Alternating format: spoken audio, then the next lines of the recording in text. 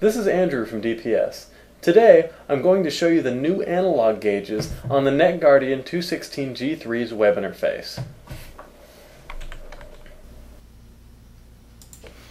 So to log in, I just need to type in the IP address of this NetGuardian on my network. I just log in with my username and password now. And I'm in the web interface. These are the discrete alarms. But if I click on analogs, I'll go straight to the new analog gauges. Here they are. You can see they're in a variety of different configurations.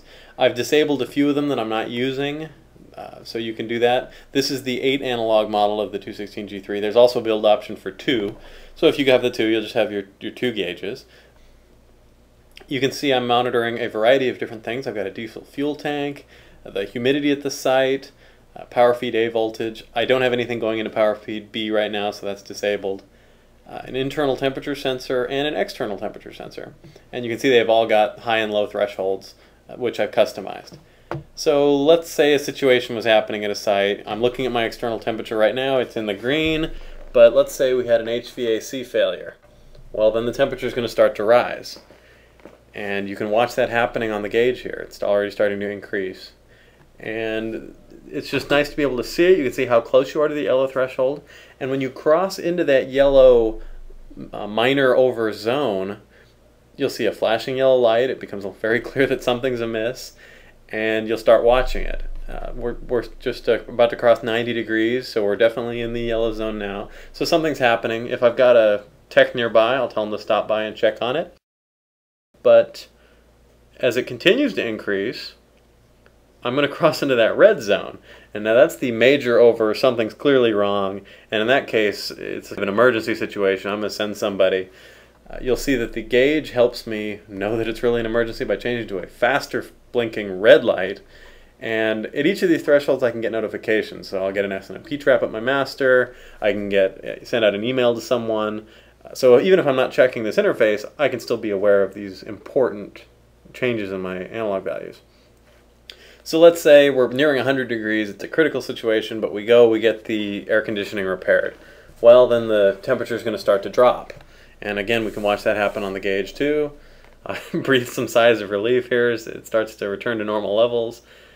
We're going to get out of the red zone here and go back into the yellow.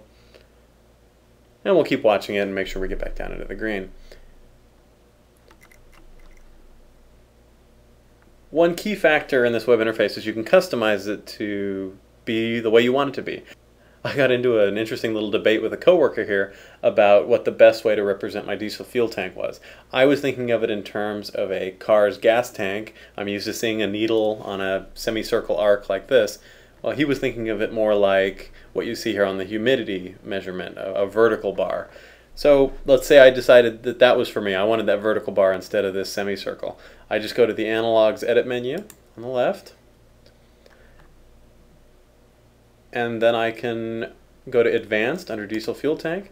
And I get to pick what type of gauge I want. So I want that vertical one instead. I'll click on that one. And I'll click Save. I get a notice that that's been written to flash. So it's in the NetGuardian. Now I can go back and monitor my analogs, and there it is. I've got the same data represented in the way that I prefer. So that's a key function. If you happen not to like a gauge, you do have another option. If you really just want to see a nice big number, you can get a nice big number. You just go into Advanced, and instead of one of the gauges, select None, and then go down and Save. And click OK. Go back to Analogs. And look there, you got a nice big number representing, again, the same data.